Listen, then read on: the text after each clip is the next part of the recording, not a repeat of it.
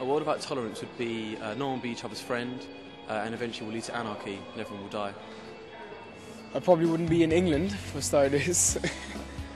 I don't think it'd be much different to what we live in now. I mean, most religions aren't tolerant of each other. There's a lot of war anyway. So I don't think it'd be much more different than what we're living in now. I think a world without tolerance would be awful. I don't think you realise how much you tolerate other people day to day, even the little things, like if someone eats their food too loudly, you don't realise you're doing it, but you tolerate every day. So a world without tolerance I don't think we'd recognise it, to be honest.